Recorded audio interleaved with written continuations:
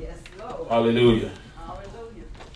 I am truly, truly ready to deposit this word into the house of the Lord on this morning. Amen. I thank God because the atmosphere has been beyond set. Amen. And so I just pray that the Lord will just continue to have his way in this place as we get into the word of the Lord. Get your swords in your hand, lift them up in the air as we go forward with our Bible declaration on this morning. Amen. Can everybody just shout hallelujah? Hallelujah. God is good. Amen. Amen. Come on, let us declare. This is my Bible. This is my sword. My instructions for life through Jesus Christ our Lord. I shall hear it, receive it, apply it, and obey. Share it with others who don't know the way. My heart is open, so have your way. Speak to me, Lord. Speak today. In Jesus' name, I'll never be the same. Speak to me, Lord. Speak today. Father, I pray that this word is sown on good ground, Lord God, into the hearts of everyone that hears this word. Father, Father, Father, Father, just allow it to bring forth good fruit. In Jesus' name we pray. Amen. My husband said it ain't about just coming to church. It's about change. That's the key. Because we can come to church. But when I said, no, I was hearing him, I said, nope, it ain't about church. It's about change. And the title of this message is simply The Fruit of Change. Amen? And so I want to start off this message today. I want you all to repeat the slogan that I had put in the atmosphere on last week. I began to speak it prior to the first Sunday of the month, but I spoke it out last week. I had you all to repeat it. I put it on Facebook. And I said, I started the first part of it, and I wanted everybody else that knew what it said to say it. Even if you saw all the other people in the comments, write it out. I wanted every individual to write it out themselves for a reason. Because sometimes you have to repeat something more than enough in order to really get it in your spirit. And we're trying to do some things different in this year. Amen? Amen. And so I want you to repeat after me and say, I know I need to change. But if I don't change, I will never change. Say it again. I know I need to change. But if I don't change, I will never change. Change is necessary for spiritual growth. Amen. Change is necessary for healing and deliverance. Change is necessary in life, period. But people don't always like change. Right. And you have some people that straight up resist change. People are afraid of change because they don't know what the outcome will be if they do. See, some people in the kingdom of God are afraid to really sell all the way out because they don't know what their life will be like if they really do. Common sense says that it will be better. But there's something about us that hesitate with giving God that full yes. We hesitate because for real, there's a part of us that knows it's going to what? Require more of us. People are afraid of change because they don't know what the outcome will be if they do. People, my husband just spoke about men in control.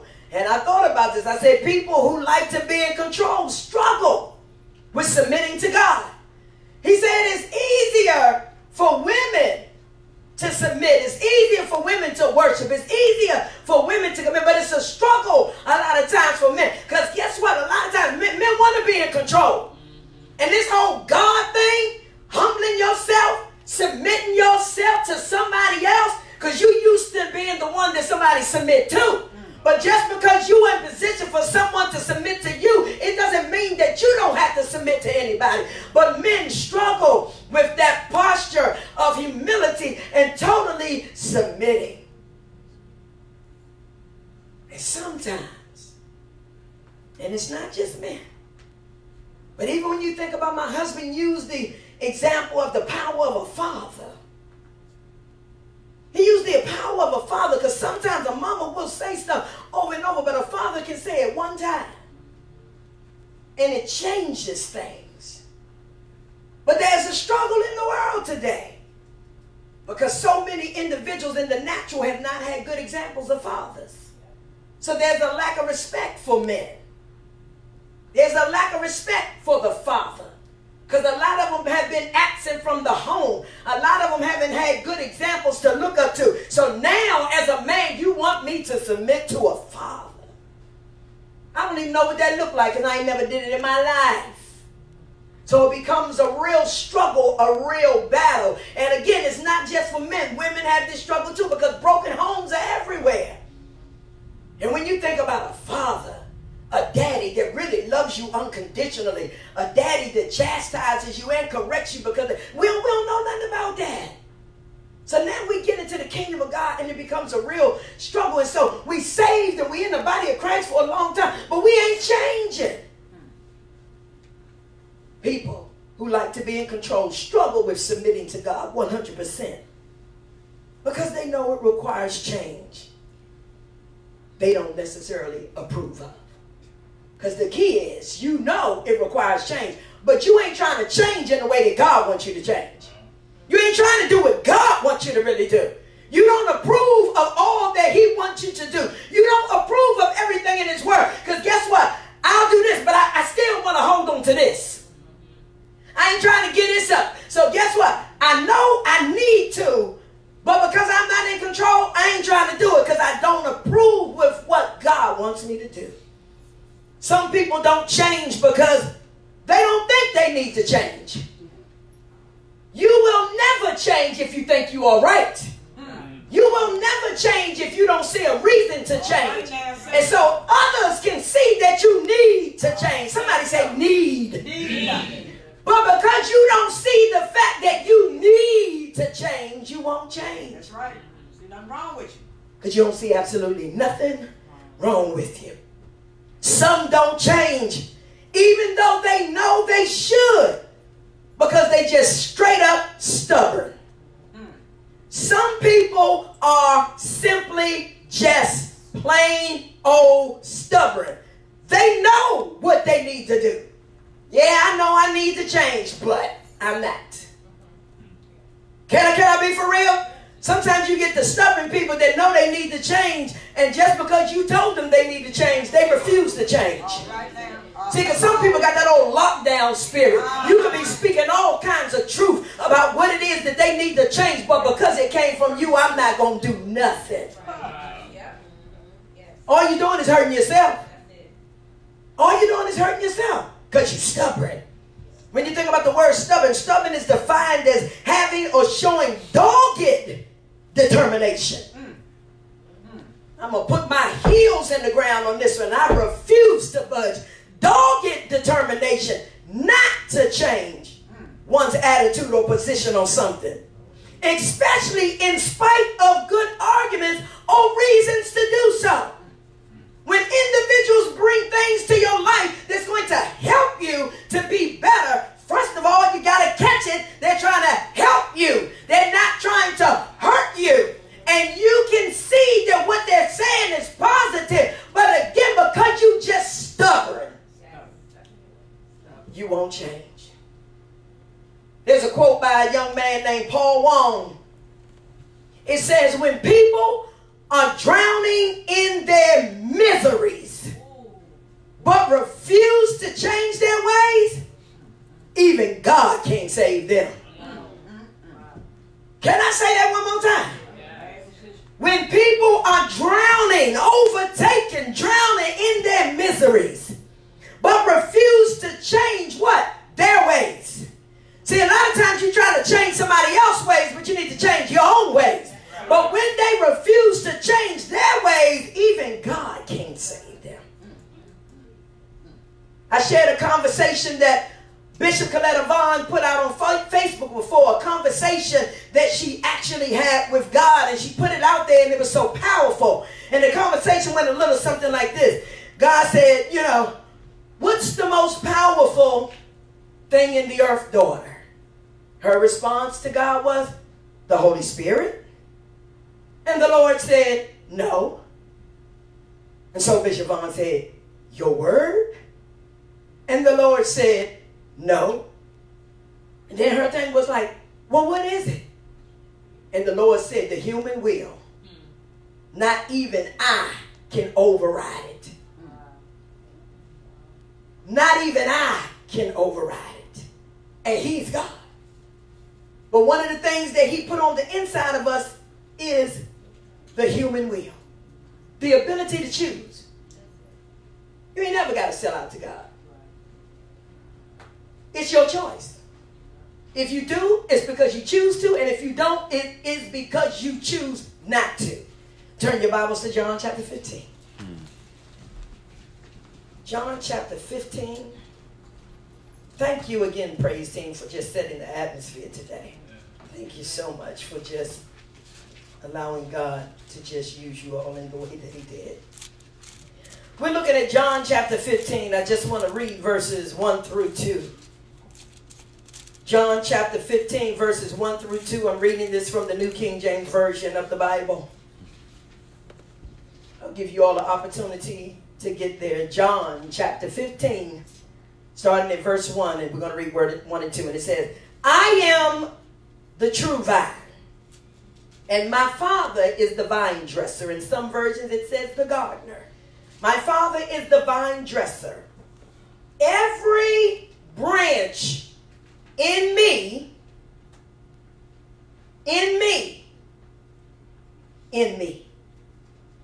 See, what you got to catch is that when you are born again, you are in God. This ain't a text about your salvation.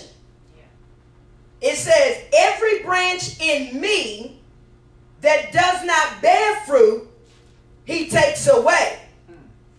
And every branch that bears fruit, he prunes. Because we can be in him, and guess what? Not bear any fruit. But we're in him. And so, every branch in me that does not bear fruit, he takes away. And every branch that bears fruit, he prunes that it may bear more fruit. We have to understand that as children of God, we are supposed to bear fruit. Amen. And when you think about the pruning process, for those that are bearing fruit, we have to go through a pruning process. And the pruning process is necessary. Amen. When you think about it, it involves a lot of work and it involves a lot of change. Amen. It is not an easy process, but it's one that we must actually endure. It's one that's necessary, and it's not always easy. You think about it. I'm bearing fruit. Why you got to do this now? Because guess what? I got to cut off some stuff that will hinder the fruit that has already come forth. Because when you think about it, as you begin to grow, different things begin to come out. Good God from Zion. As you begin to grow in God, and as you begin to produce some good fruit, guess what? There's also some other stuff that begin to come out. And that's the stuff that needs to come out. And as it comes out, God is going to begin to cut it off, because that is the very thing that can destroy the good fruit that has begun to blossom. And so the process of pruning can be painful in the spirit, but it is worth it in the long run. The process of pruning, again, involves cutting off things that can keep the good fruit from growing or keep it from even coming forth. I'm talking about some people. I'm talking about some places. I'm talking about some things. Amen. And so in this season of your life, God wants you to look within yourself. Because a lot of times when you say, yeah, you got to cut off some people, and you're looking at some other people, no, but God really wants you to take a look at yourself right about now. There may be some things and some people that you have to cut off. Amen. There may be some places that you don't need to go anymore. And it's easy for us to focus on that. But in this season in your life, God wants you to focus on you. Don't be focused on who you need to cut off, who you need to unfriend, all that other stuff. God will make all that clear, because as you draw closer to him, he will show you what to do and what not to do. Amen. And so in this season of your life, God wants you to look within yourself. My question to you today is, what kind of fruit are you producing? Is it good fruit or is it bad fruit? But let me ask you another question. Are you even producing any fruit? Or are you just barren? Or are you just barren? See, when you think about something that's barren, barren is defined as something or someone who is not productive or fruitful. Connected in the kingdom, but ain't nothing happening. I mean, nothing. Nothing. Just barren. And so, what you have to understand, people of God, is from the moment that you get saved, you are immediately planted in the family of God. Keep in mind fruit. Keep in mind trees. Keep in mind vines. Keep these things in mind. So when you think about it, when you say yes to the Lord and receive Christ, guess what? You are now planted into the family of God. You are one of his many different trees. Amen? And so you have to understand, when you become planted in the family of God, do you realize that there's some things that God expects from you? Do you understand that once you become planted in the family of God, that he expects growth? He's not happy with retardation,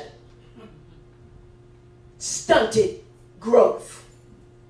He doesn't want that. He wants us to grow. He wants us to prosper. So he expects growth.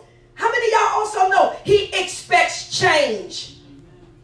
He don't want you to be the way you were prior to saying yes. He expects change from us as his children. So he expects growth. He expects change. Not immediately, but eventually. He already knows that the moment you say yes, he's not going to see a change immediately. The only thing that changes when you say yes to God immediately is your position in him. You are now in Christ. Not an enemy of the cross, but you're in Christ. You will go to heaven, even though you're still here on the earth. When you transition, because of your saying yes to the Lord, you know that you have a spot reserved for you. Amen? But he also knows at that moment, everything that you used to do, it ain't going away just like that. You don't change immediately, but he really does expect you to change. Yes. Sometimes when we look at our lives and how long we've been saved and some of the things that we do, he's like, what's up? What's up? I planted you a long time ago. What's up? And so he expects growth. He expects change, not immediately, but eventually. And so in God's garden, he has a special seed to help you to grow. In the garden of God, he has a special seed to actually help us all to grow. And every tree that is planted in God's garden gets the exact same seed. It's not 50 different types. We get the same exact seed. So why is it that some grow and some don't? Because the reality is we all are trees planted in God's garden. And some ain't bearing no fruit, looking real barren, and you got others that are just blossoming. Why? And we all are getting the same exact thing. Well, I'm just going to take you to a word that you already are familiar with. Amen. But I want to share with you on the day, and I'm reading from the New Living Translation. It's James chapter 1. I know y'all probably thought I was going to the parable of the sower, but no, I'm not. That ain't the seed that I'm talking about, even though it is the word of God. Amen. The special seed that God has for us is the word of God. And every tree that is planted in his kingdom, in the family of God, gets the same word. The word.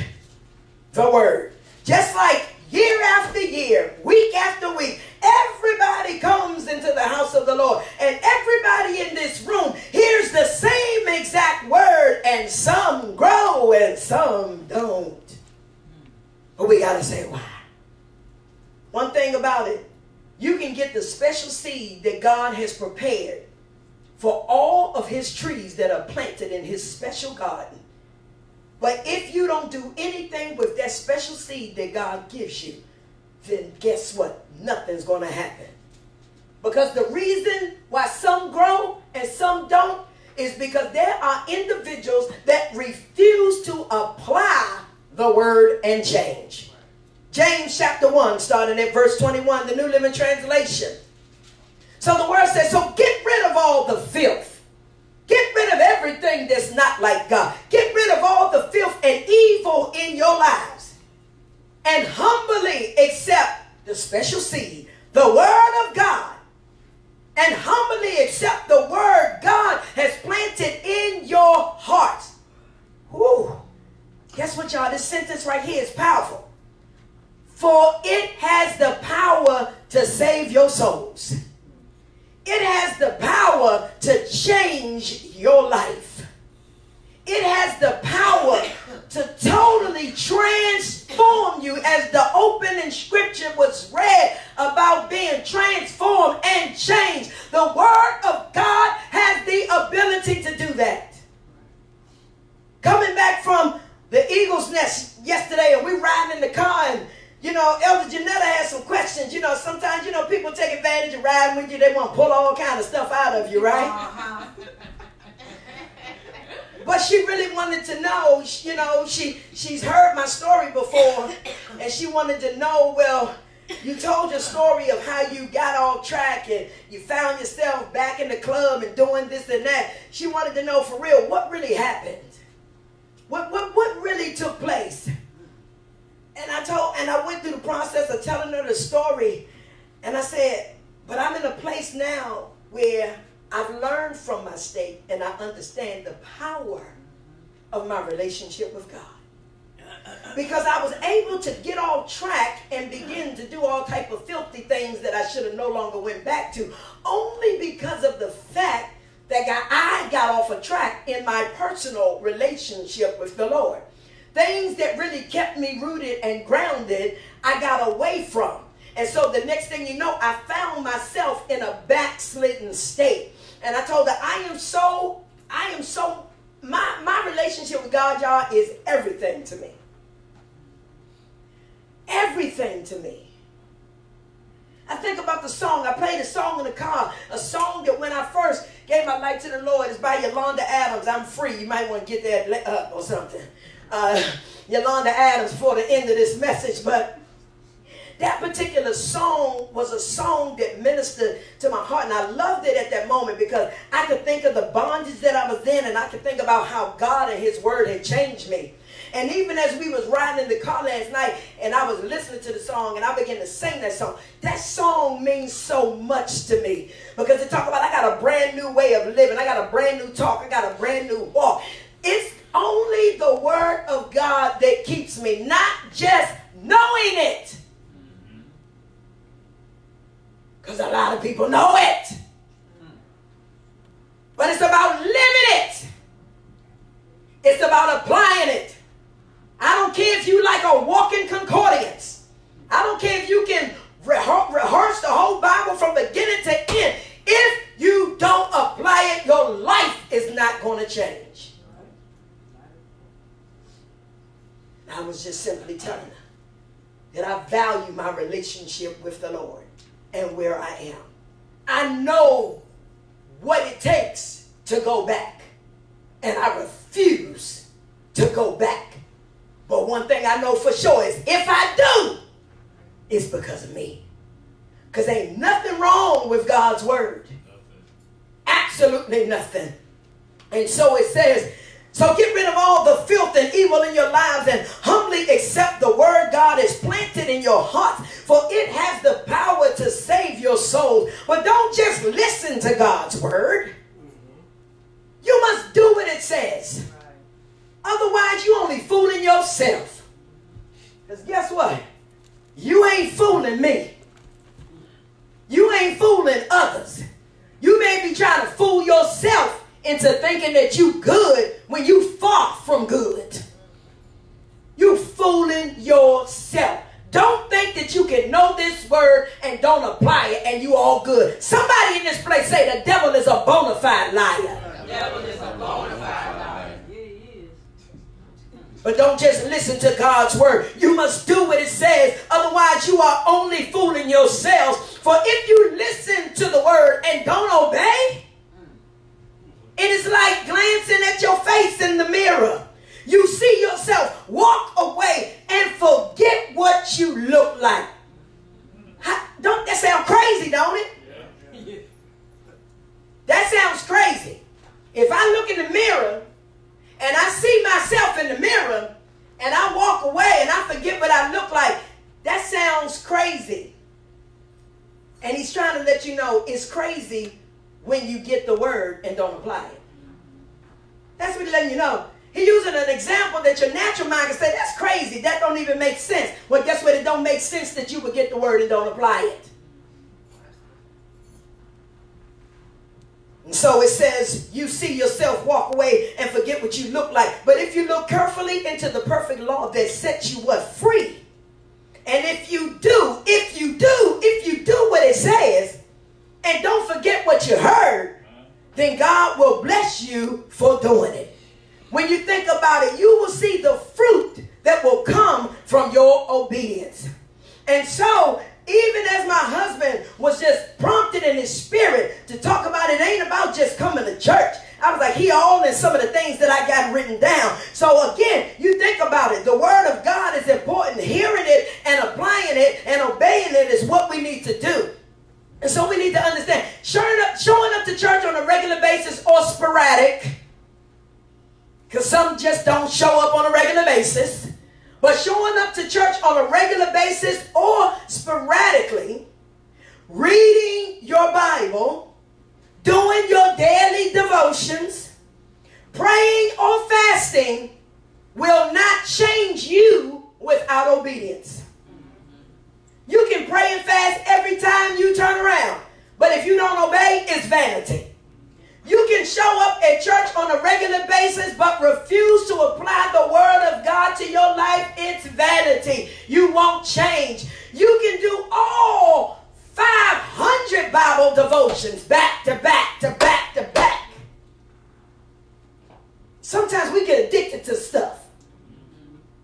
Sometimes when people, some people just get addicted to showing up but ain't addicted to changing. And so you can do all of those things. You can read your word all the time because you, oh, Jesus. Because some people just religious.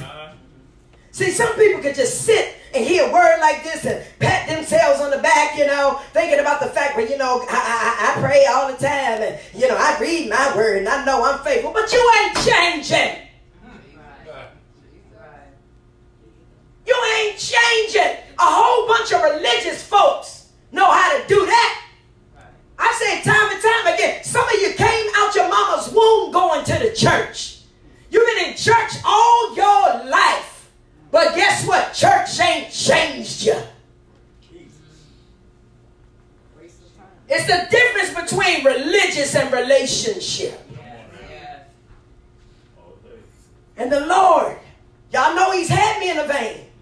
And I was talking to a woman the other day, and she was talking about questioning somebody's love, right? Their love for God, based off of what they was doing. I said, let me slow your roll. I said, because at the end of the day, a lot of people do love God. There's a lot of believers that love God. The problem was lacking in their life is intimacy. I know I was fussing my kids sometime and, you know, had conversations and dealing with them. And I do love God. You know me, and I'll come up with the scripture. The word say, if you love me, keep my commandments. But at the end of the day, there's a lot of individuals in the body of Christ that do love God. But they lack intimacy. Intimacy makes the difference. And I had to bring it to her attention. I said, a lot of times you can get into a relationship and that person can love you. But that don't mean that they know how to be intimate with you. They don't know how to be intimate with you spiritually, emotionally, or even physically. But they love you. And they will tell you straight up that they love you. And you know in your heart that they love you. But guess what? Your relationship ain't good because the intimacy ain't right.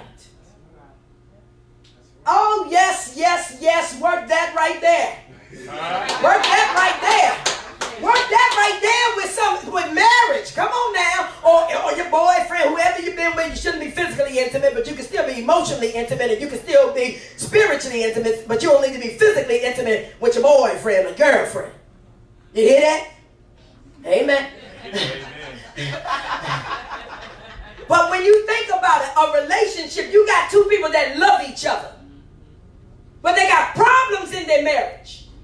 And the reason they got problems in their marriage is because their intimacy is jacked up. But soon as they get the intimacy right in their marriage, it makes everything better. It's the same thing with your relationship with God. Your life sometimes can be jacked up because your intimacy is off. Yes, you love God, but your intimacy is off. But once you get that intimate piece in order, everything is going to come together. Oh, yeah, baby. We're in a real good place. And it has a lot to do with his intimate relationship with the Lord, as he shared earlier. We've been together, this year will make 20 years. But he has seen the fruit of intimacy. If you heard Pastor Mitchell this morning, that's all he was talking about, was the fruit that has come from the intimacy. So a lot of people do love God. But because intimacy is lacking, the relationship ain't that good. Because don't nobody want to be in a relationship where the intimacy is jacked up. Do y'all realize that that makes the worst relationship harder? Yes. Yes. It makes it harder. It makes you question it. Yes. It makes it difficult. But when that piece, that intimate piece, gets right, it's so much easier. You see me with new eyes, don't you, baby? All right. Let me get back to the word. But again, showing up to church on a regular or sporadic basis, reading your Bible, doing daily devotions, praying or fasting will not change you without obedience. In the past, because we started out with the message last week, the past versus the present. In the past, that's what many people have done. In the past, let's just say 2019. Let's just say that's been your pattern yesterday. The years before that, you may have had the pattern of showing up to church. You may have had the pattern of, I read my word all the time. You had the pattern of, I pray and talk to God all the time. You have the pattern of doing all those things, but for real, you haven't obeyed. You haven't changed because you refuse to obey. And so in the past, that's what many people have done. Saved and still singing the I Know song. Saved and still singing, I know, I know, I know I need to change, I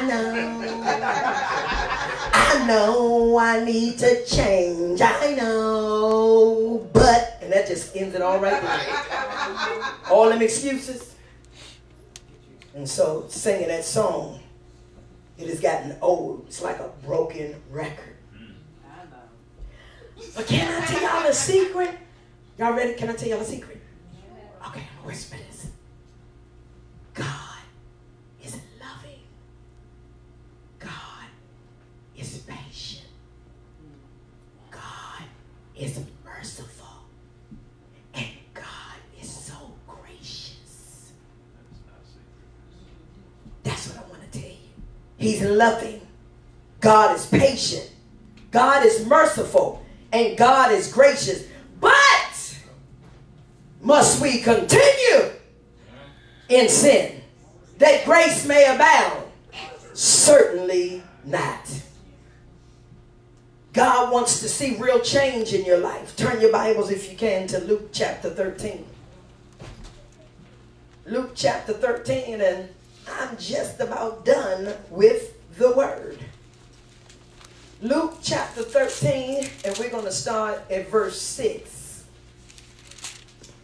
Again, reading from the New King James Version of the Bible. Luke 13, and I'm going to start at verse 6. Keep in mind about the vine dresser and God being the gardener and all of that. Amen.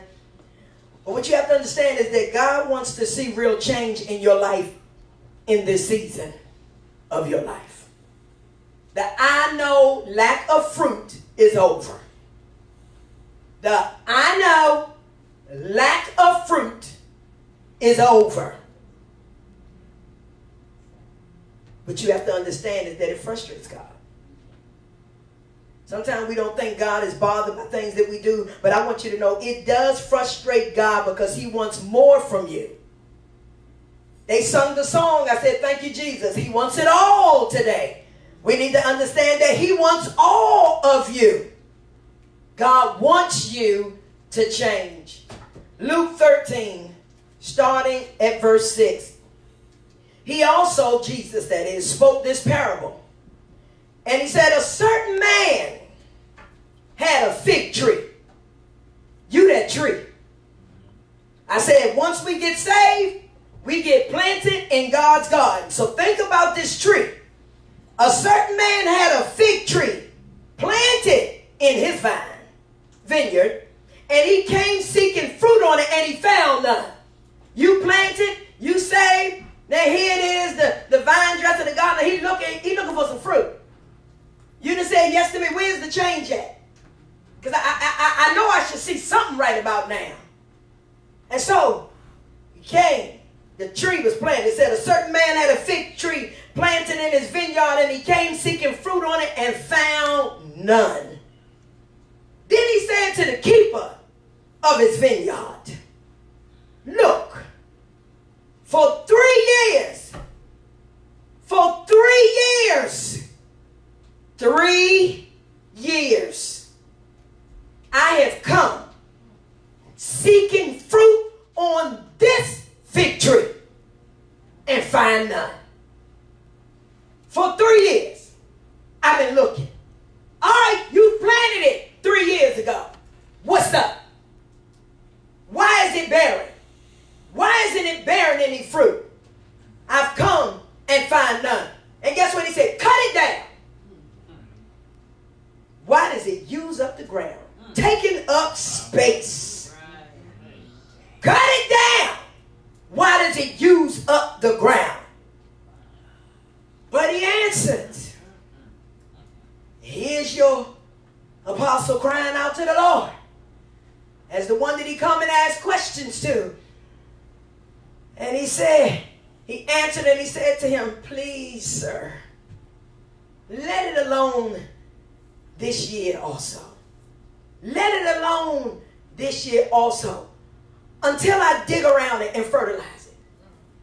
Give me an opportunity to try to work with it again, to try to bring forth some fruit. Give me a chance, because I know you frustrated.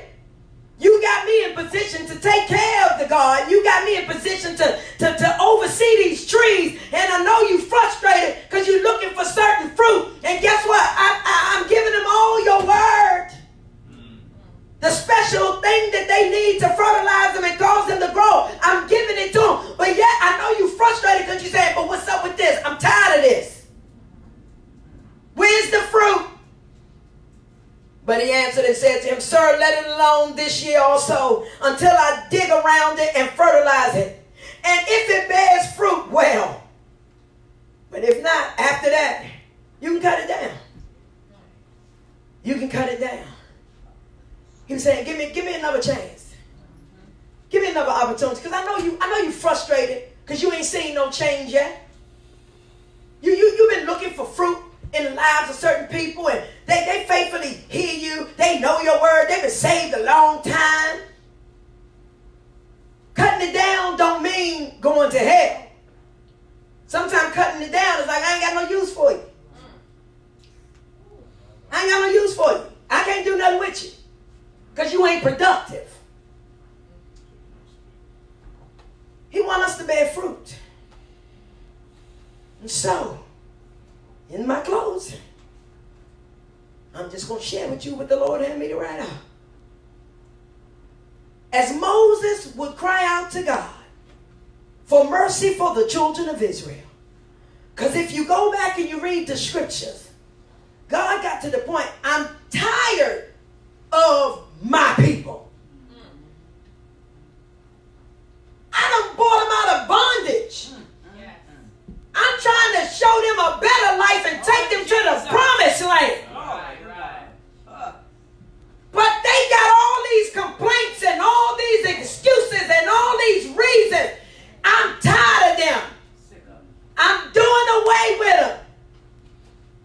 And Moses would hear the frustration of God. And he would cry out to God on behalf of the people that was frustrating God. And so as Moses would cry out to God for mercy for the children of Israel, I plead to God on your behalf as your leader. I go in the face of God on your behalf as your leader. Because I know there's some stuff that God is tired of. And so I go to God on behalf as your leader. If you have been in tune to me as your leader, you have been hearing my cry for true intimacy to come forth in the lives of those that are connected to this ministry. I've been saying it over and over, and I've been pushing it over and over. And so if you have been in tune, you have been hearing my cry for true intimacy to come forth in your lives when it comes down to your relationship with God.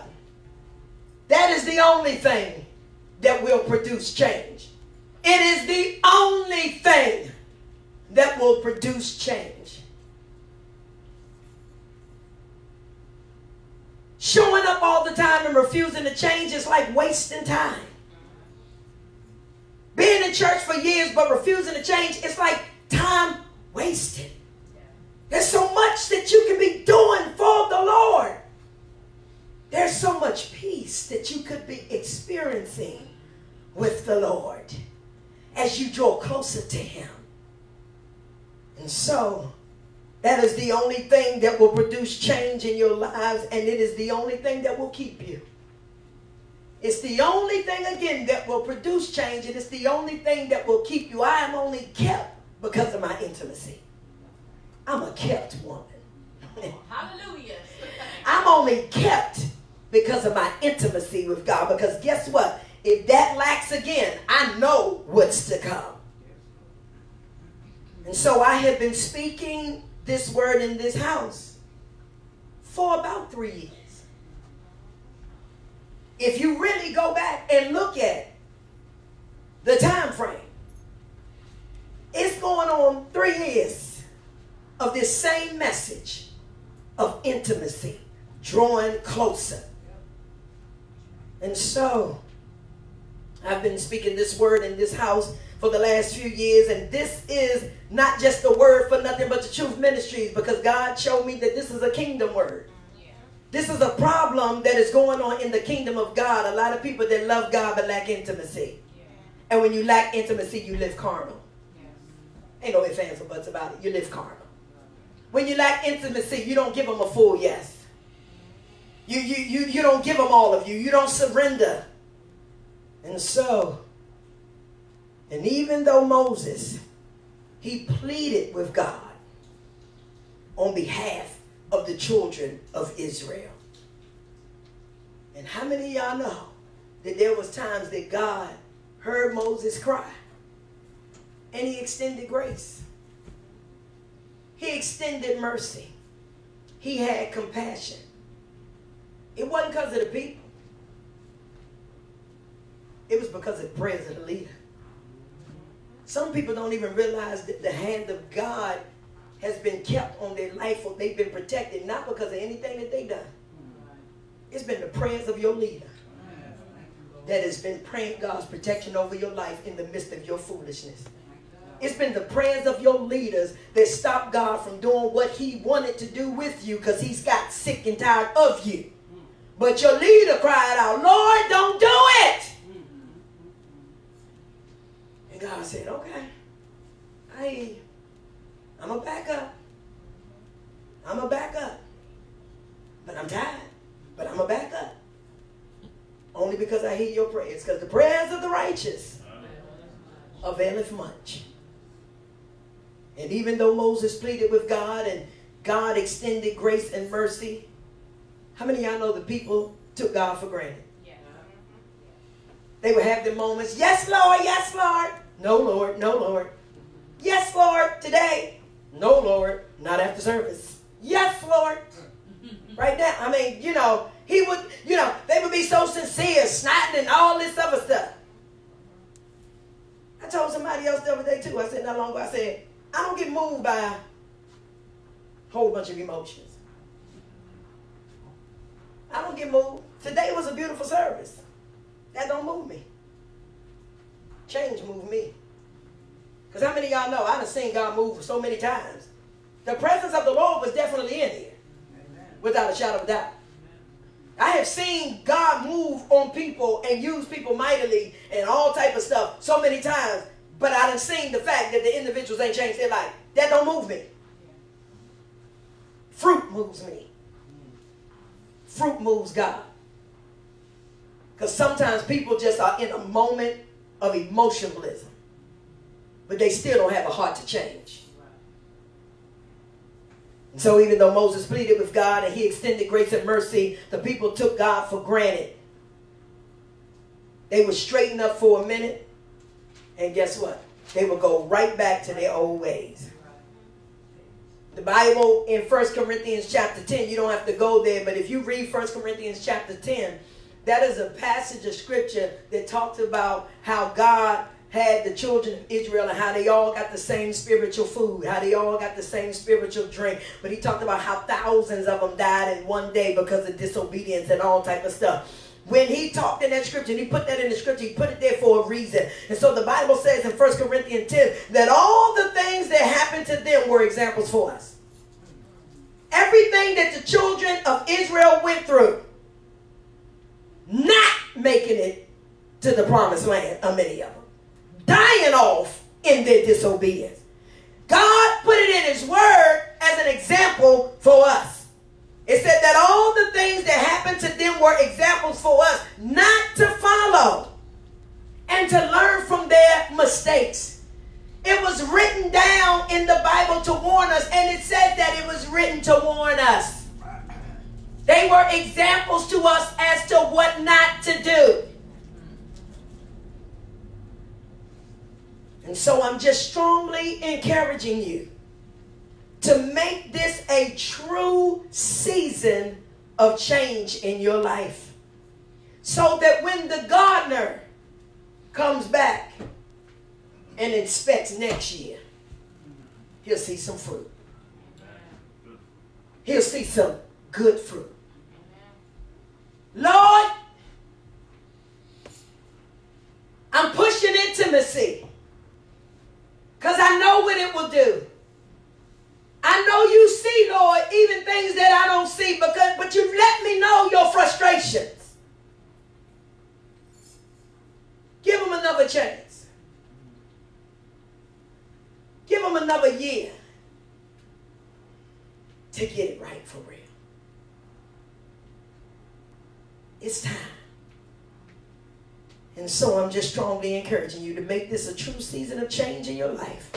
So that when the gardener inspects you again, he will see the fruit that he knows that you can produce. He knows it's in you. But it's only going to come out based on what you do. He wants to see what's in you come out. And the fruit that he wants to see is the fruit of change. Repeat after me. I know I need to change. I know I need to change. But if I don't change, I will never change. I will never change. Thank you, those of you that are taking this opportunity to tune into our Sunday morning worship service. I pray that this message has been a blessing to you. And I pray that when God comes to inspect you, that he will even see fruit produced in your life. The barren season for the saints is over. We've been saved too long, yet unproductive. And so I pray that this word ministers to your spirit. If you want to know more about this ministry, feel free to go to our website, www.nbttministries.com. Be blessed and enjoy your day. You can stop those, sir, and then I want you to play that song for the people of God because I want you to really